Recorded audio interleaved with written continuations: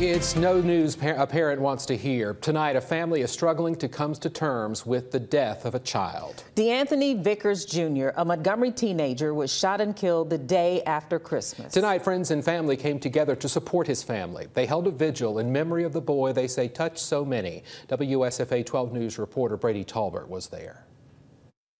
This is certainly a tragic story. A 14-year-old boy fatally shot here in the capital city.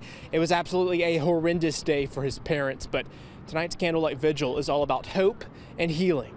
I'm kind of heartbroken, but at the same time, I'm filled with joy because of the love that my son's been getting. The community is rallying around the family of D'Anthony Vickers Jr. Easily 200 people are at the True Word of Life Worship Center to honor the teenager they called DJ. I'm happy that a 14-year-old can bring all these people together.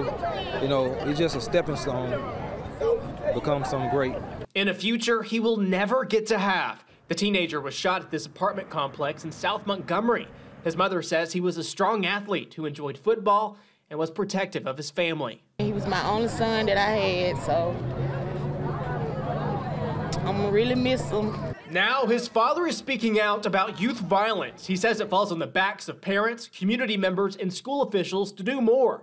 He wants to start a mentoring program for teens. Give them like a better option to where like they don't have to be in the streets, to where like they can go sweep, learn how to cut hair, cut grass, or something that's beneficial to occupy their time. A plan to take action so fewer parents have to grieve the loss of their kids. As the family continues to process this, they are asking for prayer. Brady Talbert, WSFA 12 News, Montgomery.